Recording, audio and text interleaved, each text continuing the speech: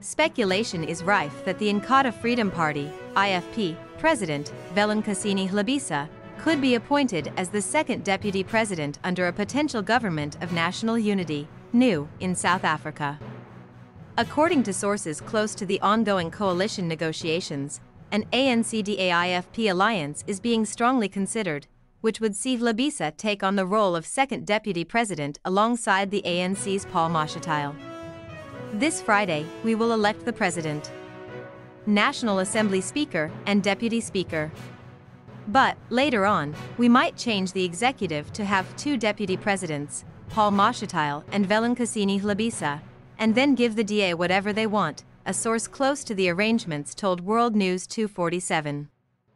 The first sitting of Parliament to elect the President and National Assembly Speaker is scheduled for Friday, June 14, as announced by Chief Justice Raymond Zondo on Monday. The inauguration is expected to take place on 19 June. Notably, former President F.W. de Klerk and Thabo Mbeki served as deputy presidents under the revered Nelson Mandela in 1994, exemplifying the potential for effective collaboration across party lines.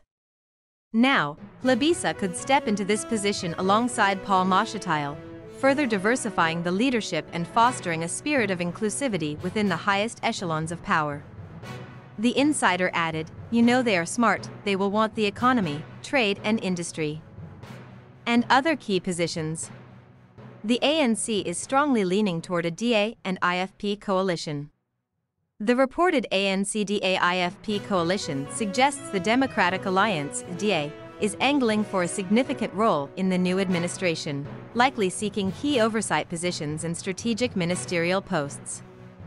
The DA wants to play an oversight role and hold strategic ministerial positions in the GNU, the source added. While the IFP's potential ascent to a prominent position in the GNU may surprise some, insiders suggest that the ANC is seeking to accommodate other parties.